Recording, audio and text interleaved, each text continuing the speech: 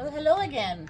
It's Niveen with Niveen's Cuisine, and today I'm gonna make an easy sauce that can also be a dip, and it's great cold, room temperature, warm, and very versatile. You can use it on with salads. You can use it on top of roasted or grilled fish, poached, almost anything. You can also add it to pasta.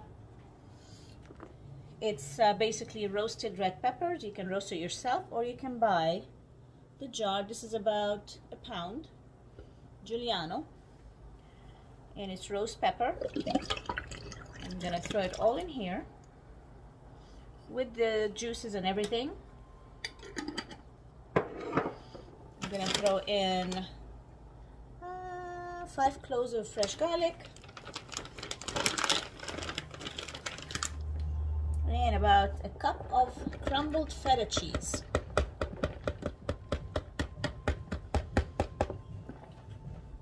You can use also crumbled gorgonzola if you like. Then we have some olive oil, maybe about a quarter cup. So basically you want the that sauce slash dip, a consistency that flows easily on meat, fish, or mixed in with pasta. Fresh black pepper,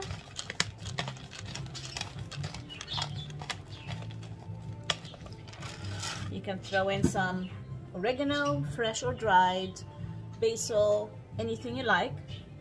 I happen to have some nice freshly chopped parsley, so I'm gonna throw some in there, about a quarter cup. Then onto the blender we do, and we'll be right back. Here's our beautiful sauce slash dip. It's wonderful. If you want it thicker, you can drain the juices that came in the jar of peppers. It makes it thicker. Also, it sits in the fridge for a couple of hours or overnight. It also kind of has a nice consistency to it.